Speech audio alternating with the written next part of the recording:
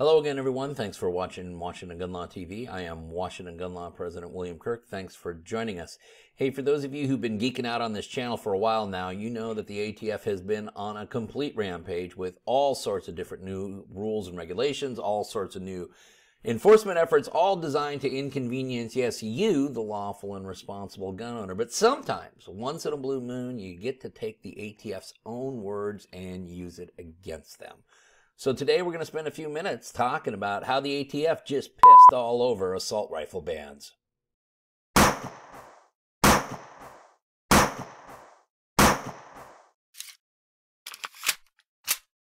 Okay, so the issue we're going to be talking about today is not new. It's been kicking around here in the YouTubeiverse for several weeks, and we actually did a video on this a few weeks ago, but unfortunately the nugget that I wanted to discuss got kind of lost in the shuffle with a bunch of other information that I threw into a large video when the rules about frames and regulations were first published. So this was there, and you can check out that video at the link below. But what I want to get you all to understand in this argument that's going on right now, and I think it's a very plausible, I think it's a very good argument, is that, hey, you know, the ATF just kind of admitted that any type of assault rifle ban is likely unconstitutional. Now, as a disclaimer, before we get too far down the road, I know some of you right now are flipping out, getting down into the comment section, telling me to quit calling them assault rifles. I get where you're coming from.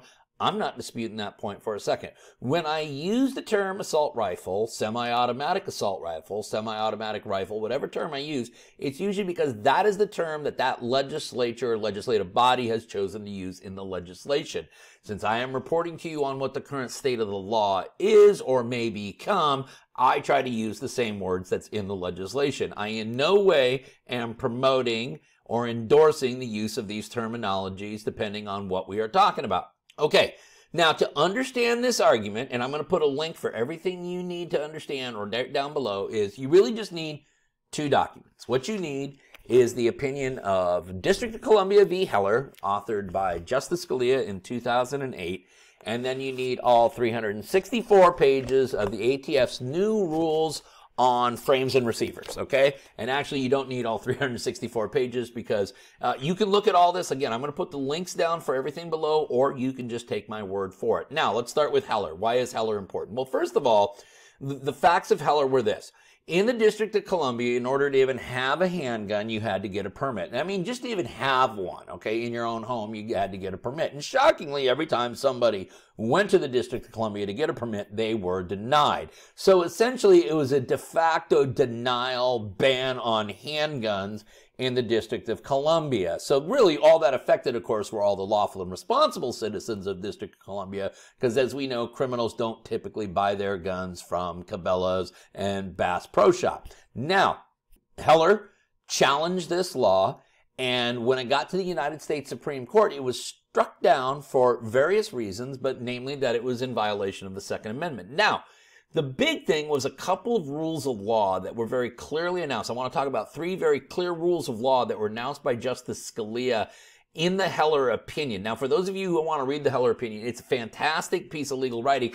And Justice Stevens wrote a dissenting opinion, and so both Scalia and Stevens spend a majority of their opinions kicking each other in the shins and telling us why each one of them might actually be an idiot. But it is really, really good. Now, the first point is that Justice Scalia made is that the Second Amendment, when we take a look at all the historical consequences, because what the dissent was arguing is, hey, listen, a well-regulated militia is a prerequisite, and therefore the only individual who has the right to possess a firearm is actually those in the militia. That's actually what the minority wrote in their opinion. So, you know, beware of where some people on the political left come from a right that is not given to you actually by the Second Amendment. It's a God-given right.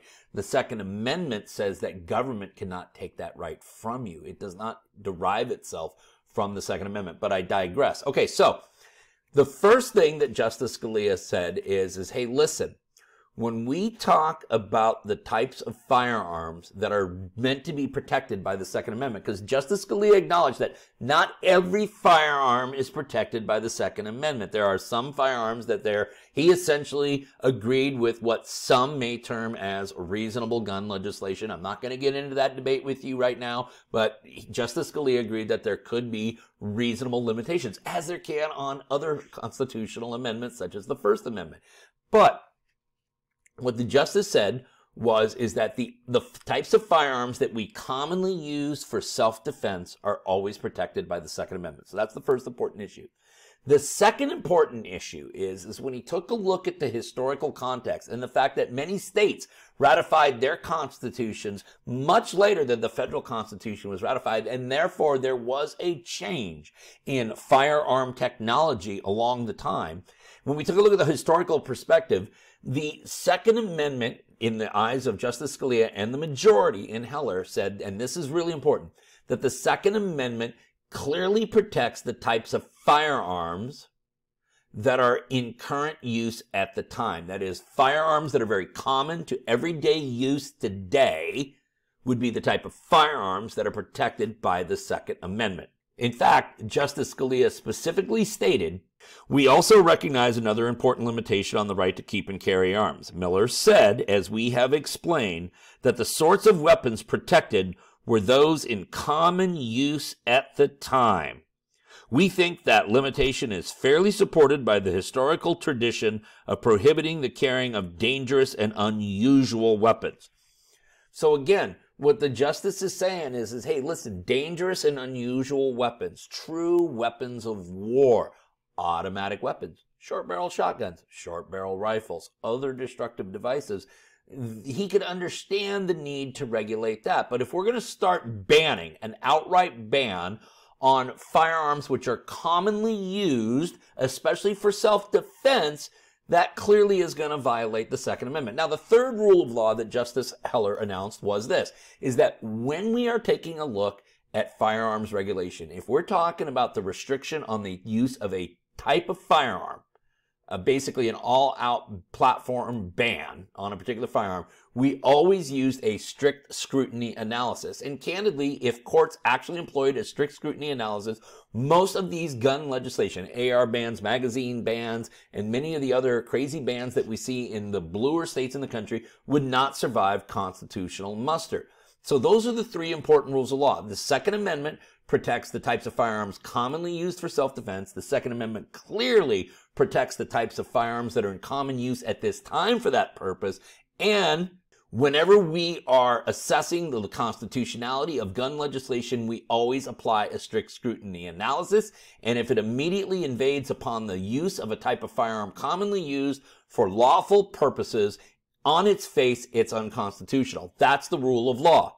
Okay, so when we take that, and then we take a look at what did the ATF say in their 364 pages of why they needed to change the definition of frames and receivers. Okay, when a government agency is about to rewrite all new CFRs, they have to write a summary report. A summary report is hundreds and hundreds of pages that talk about all the public policy reasons for why the legislation needs to be changed and responds to many, many comments.